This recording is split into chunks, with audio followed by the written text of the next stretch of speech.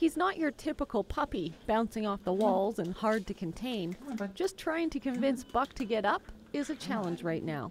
He's a patient at Island Veterinary Hospital. Buck was presented because he was having an ongoing leg lameness, and unfortunately the people that were caring for him at the time did not bring him to a vet, and so it's nice that the S.P.C.A. will step forward as an advocate for the animal.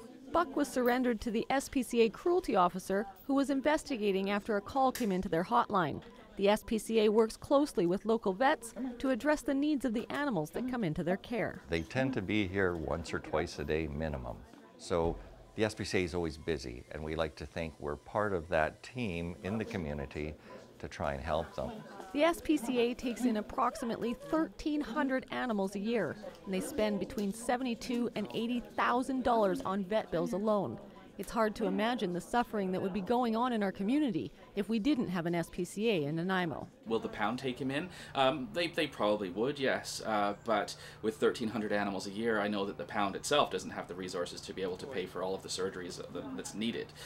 So I can't tell you what would happen to Buck. I would think that maybe the community would just step up and help him. Maybe somebody else would take him in and pay for it. I don't know. And that's the scary thing about the risk of not having an S.P.C.A. in the community. You just don't what's going to happen to these 1,300 animals. Having no S.P.C.A. in Nanaimo was an option considered by a committee that formed 2 years ago after learning the lease for the property on Labio Road would not be renewed by the city.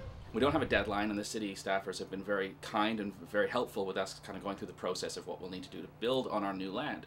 But the fact is that the lease won't be renewed, so we are now kind of in a crunch having to figure out what we're going to do.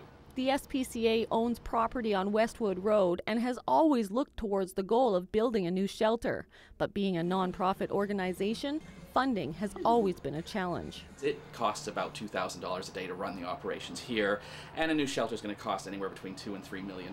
So of course our funding kind of priorities usually are immediate, and we haven't been able to raise enough money to build a new shelter. That being said, we have raised about $800,000 from people donating to our building fund over the last 8 years. The need for a new shelter is not just a result of having to relocate. The facility has many inadequacies. It's very, very cramped. Anyone who's been here will know it's very difficult to get down the hallway unless you go one person at a time. We make do with what we can, but we don't have a staff room or a volunteer room for our human people. We don't have a kitchen area that can be separated to prepare meals for events or for staff or volunteers prepare their lunch. It's kind of this area where the dog's food is prepared and the human food's prepared, so that's no good. Every inch of space is used to its full capacity, but it's the welfare of the animals that's also a concern. In particular, kennels that face each other. That's just awful because of course it's going to get them more riled up. So if you see our kennels, often they have blankets hanging down the side so the dogs don't see each other. Our cat rooms are mostly made of wood, which is awful in a shelter for biosecurity, which is what we fancy word for being able to sanitize properly. Creating a new era of animal care in Nanaimo and Central Island is the goal of the S.P.C.A.'s new shelter.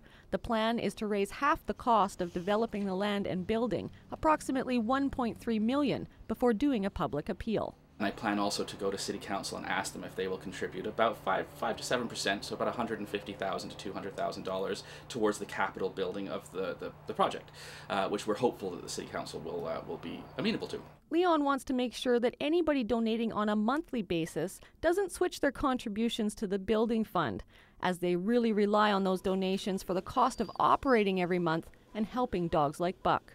In Nanaimo, I'm Kelly Robinson.